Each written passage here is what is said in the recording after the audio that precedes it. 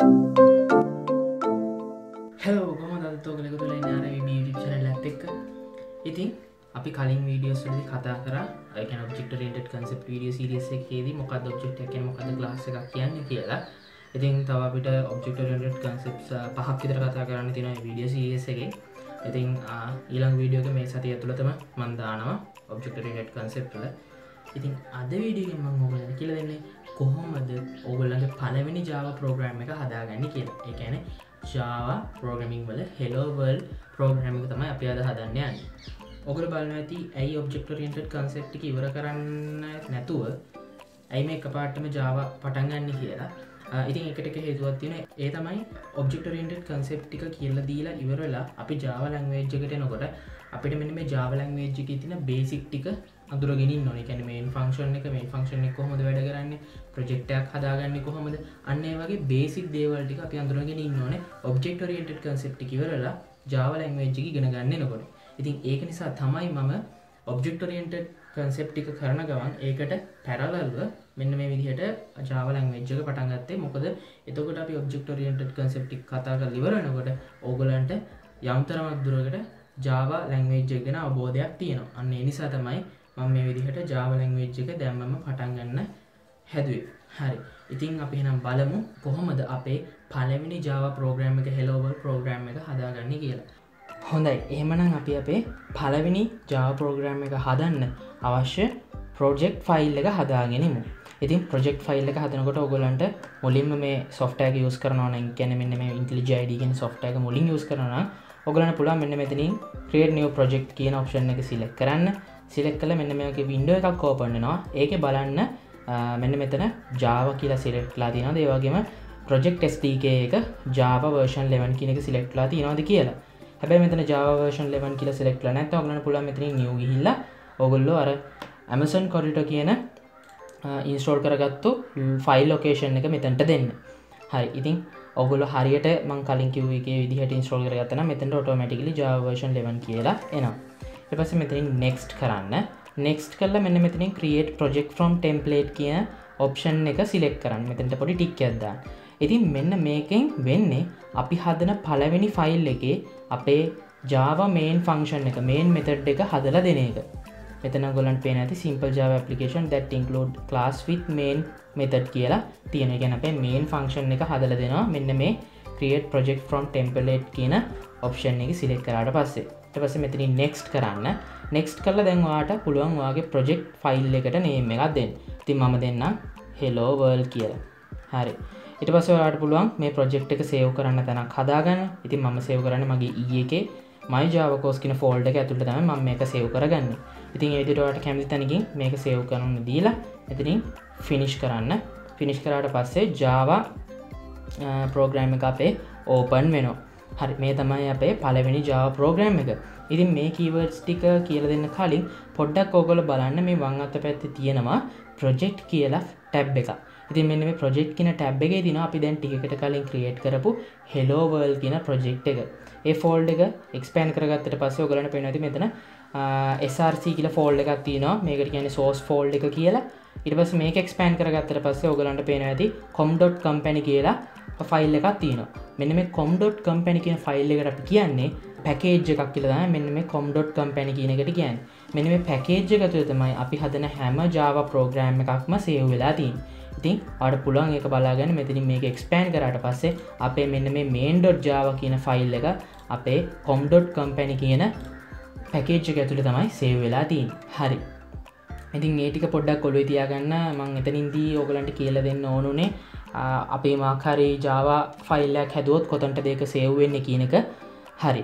එහෙනම් අපි දැන් යමු මොනවාද මේ තියෙන keywords කියලා බලන්න. අපේ Java program එක හදාගන්න කලින් hello world හදන්න කලින් අපි දැනගෙන ඉන්න ඕනේ මෙන්න මේ keywords ටික. ඒ මොකද අද පාඩමේ වැදගත්ම point ටික තමයි මේ keywords ටික ගැන දැනගන්න එක. හරි. අපි එහෙනම් පළවෙනි line එකෙන්ම පටන් ගමු. ඉතින් මෙන්න මේ පළවෙනි line එකේ තියෙනවා package com.company කියලා. මෙන්න මේ package com.company කියන එක කියන්නේ මෙන්න මෙතනින් පල්ලෙහාට තියෙන ඔක්කොම code ටික තියෙන්නේ අපේ com.company කියන package එක ඇතුලේ කියන එක. ඉතින් ඒක හරියනේ මම ඔයගලන්ට කලින් කිව්වා අපේ main.java කියන ෆයිල් එක තියෙන්නේ මෙන්න මේ com.company කියන package එක ඇතුලේ. හරි. ඉතින් ඒක තමයි මේ පළවෙනි ලයින් එකෙන් කියන්නේ. ඉතින් ඒක ඔයා මොකක් හරි ප්‍රෝග්‍රෑම් එකක් ක්‍රියේට් කරපු ගමන් ඔටෝමැටිකලි ඒ පැකේජ් එක පෙන්නනවා මෙන්න මේ පළවෙනි ලයින් එකේම. හරි. ඔන්න තුන්වෙනි ලයින් එකේ ඉඳලා තමයි අපිට ඇත්තටම දැනගන්න තියෙන කීවර්ඩ්ස් ටික තියෙන්නේ. ඉතින් තුන්වෙනි ලයින් එකෙන් අපි පටන් ගමු. තුන්වෙනි ලයින් එකේ තියෙනවා public class main කියලා.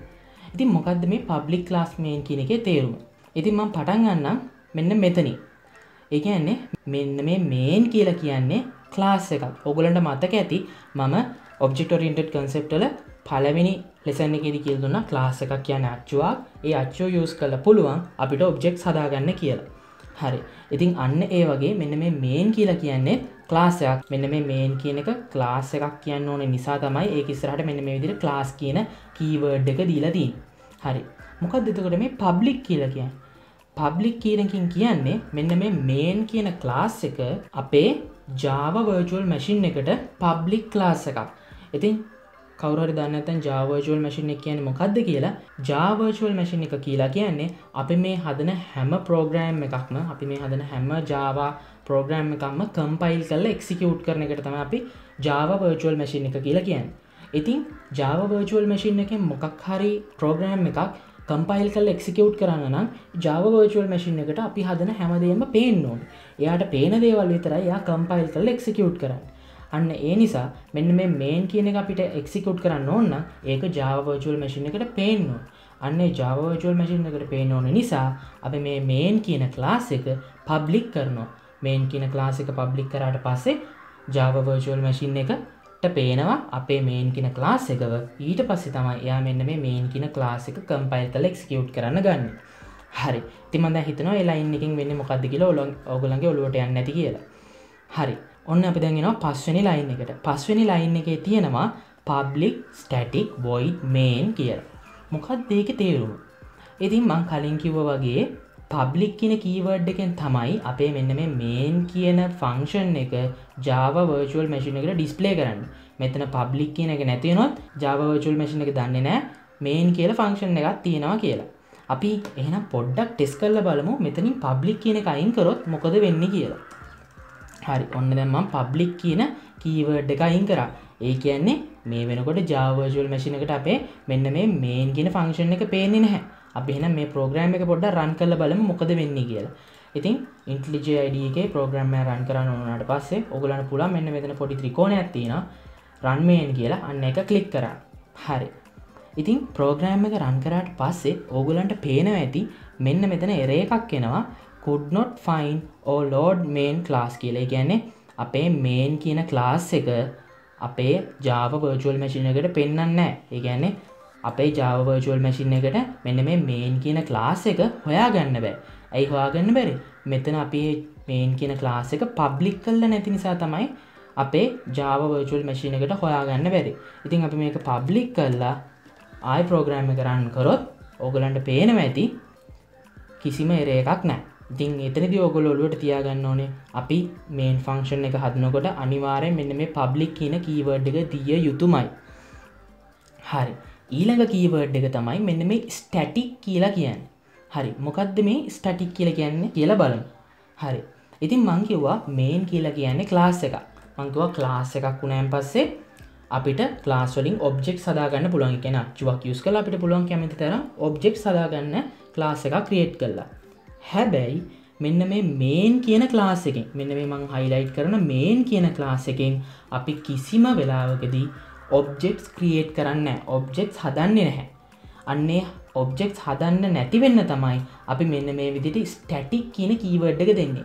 ඉතින් මෙන්න මේ static කියන keyword එක දුන්නට පස්සේ අපේ මෙන්න මේ main කියන class එකෙන් කිසිම වෙලාවකදී object එකක් හදන්න බෑ. හරි. ඉතින් අපි බලමු පොඩ්ඩක් මේ static කියන keyword එක අයින් කරලා මොකද්ද පෙන්නන error එක කියලා. හරි. අපි මේක program එක run කරමු.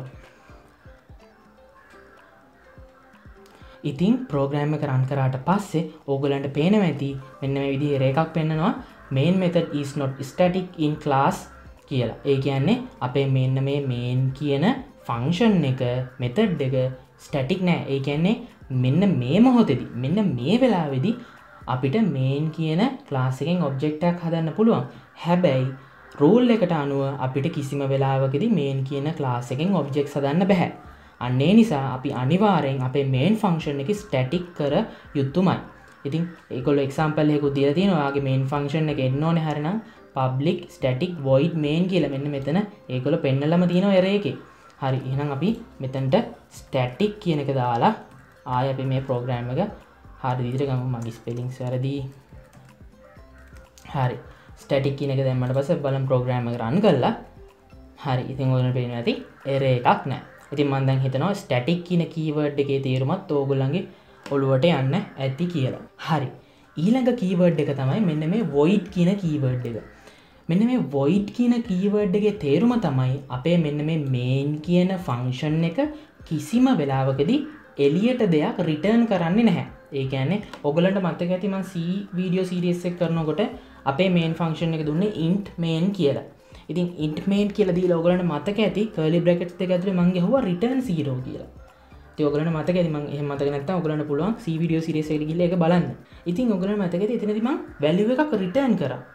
හැබැයි අපි Java main program එකේදී කිසිම value එකක් return කරන්නේ නැහැ. අන්නේ value එකක් return කරන්න ඕනේ නැති නිසා තමයි අපි මෙන්න මේ void කියන keyword එක use කරන්නේ. void කියන keyword එක දැම්මට පස්සේ අපේ main method එකෙන් main function එකෙන් කිසිම value එකක් එළියට return කරන්නේ නැහැ. හරි.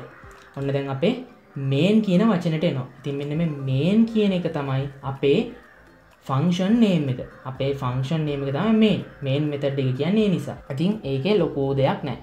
මේක main function එක කියලා ඔළුවේ තියාගන්න. හරි. ඉතින් ඊට පස්සේ තියෙනවා මෙන්න මේ වරහණක් ඇරලා වරහණ ඇතුලේ තියෙනවා string ඊට පස්සේ කොටුවකුත් තියෙනවා ඊට පස්සේ args කියලාත් තියෙනවා. හරි. ඉතින් මොකද්ද මේ කියන්නේ? ඉතින් මෙන්න මේකෙන් කියන්නේ අපේ main method එකට main function එකට පිටින් arguments ගන්නේ එකින් එක. ඒ කියන්නේ single arguments තමයි ගන්නෙ අපේ main program එක ඇතුළට. ඒ කියන්නේ දැන් ඉස්සරහා program කරද්දී අපි classes හදන්නේ වෙන වෙනම file වල. ඉතින් මේ වෙන වෙන file වල තියෙන class වල තියෙන data අපේ main function එකට එකින් එක තමයි ගන්නෙ. අන්න ඒ එකින් එක ගන්න නිසා තමයි අපි මෙතනට මේ විදිහට string ඊට පස්සේ මේ කොටුවක් දාලා කොටුව වරහණක් දාලා args කියලා දෙන්නේ. ඇත්තටම මෙන්න මේකට කියන නම තමයි command line argument එකක් කියලා තමයි මෙන්න මේ වරහණ ඇතුලේ තියෙන එකට කියන්නේ. මොකද්ද? command line argument. අන්නේ ඒක දැනට ඔළුවේ තියාගන්න. අපේ main function එකට statement එකින් එක තමයි ඇතුළට දාන්නේ. ඉතින් මේකට කියනවා command line argument එකක් කියලා. ඉතින් ඊට පස්සේ ඔයගලන්ට පුළුවන් මෙන්න මේ විදිහට curly bracket එකක් open කරලා ඒක close කරන්න. මෙන්න මේ curly bracket දෙක ඇතුලේ තමයි අපේ main function එකේ ඔක්කොම codes අපි code කරන්නේ. ඉතින් ඔයගොල්ලෝ Java program එකක main function එක හදනවා නම් අනිවාර්යෙන් මෙන්න මේ keywords ටික දිය යුතුමයි මේ විදිහටම. මේකෙන් එකක් හරි වැරදුනොත් ඕගොල්ලන්ගේ program එකේ errors එන්න පුළුවන්. ඉතින් මේ ටික මතක තියාගන්න මේ keywords අයි දාන්නේ කියලා. හරි. ඉතින් ওই keywords ටික මම මුලින්ම කියලා දුන්නේ අපේ hello world එකට යන්න කලින්.